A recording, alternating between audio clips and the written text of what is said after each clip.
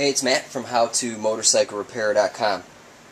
Today's video I want to cover soda blasting carburetors parts, or carbs. You can see here on the left is what I'm dealing with. There's like some rust residue, white deposits in the carb that I was not able to remove with Berryman carb dip or Pine Sol or any dip for that matter. It's just some residue that will not come off.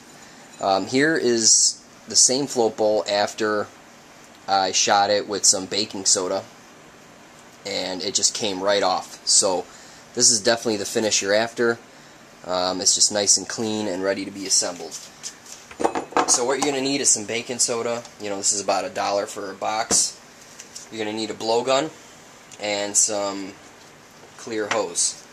So what I've done is, and by the way, the hose is about 7/16 or half-inch ID.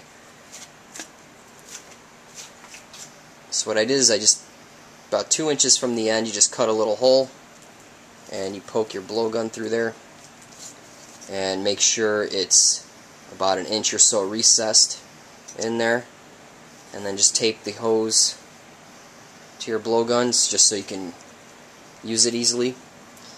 And down here I cut the end at a 45-degree angle, and at first I didn't have, I had nothing down here, and it just sucked up way too much soda way too fast, so I put a little nut in there as a restrictor. So the process is pretty easy. You just point and blow, once it's hooked up to air, and once this is stuck in your soda box. So just make sure that's nice and in there, hook it up to air, and just start blasting.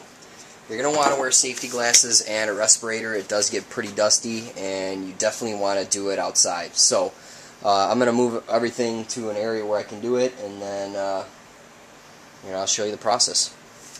Alright, so I'm kind of right by my garage door opening here. So I got the soda in here, and I'm just going to go for it.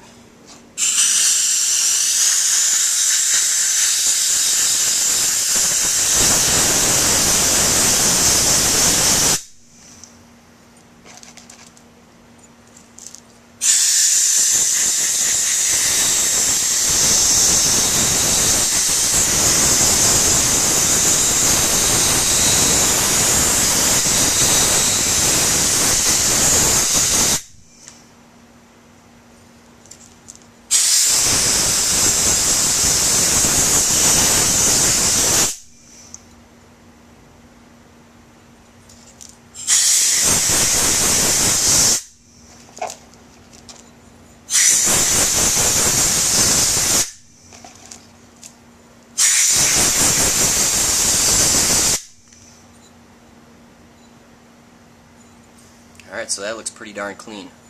Alright, let's go back to the workbench. Alright, so here's that same float bowl.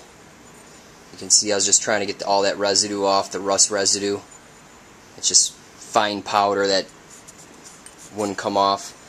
Now, if I didn't soda blast this, I'd probably take some Carb Clean and some Scotch-Brite and just work it, and that's just a tedious process. Not only was it on the float bowls, but it was on the carb bodies. And you can see that I got all this cleaned up. So that's it for this video. Hopefully in the near future here I'll have a blast cabinet, a small blast cabinet that I'll have on my bench top, which will be dedicated just for soda blasting carburetor parts, because I do a lot of carburetor cleans and or rebuilds, and I run into this issue all the time. So that's it for this video. Subscribe to my channel, like this video. It's just me in a garage working on bikes, so definitely check it out.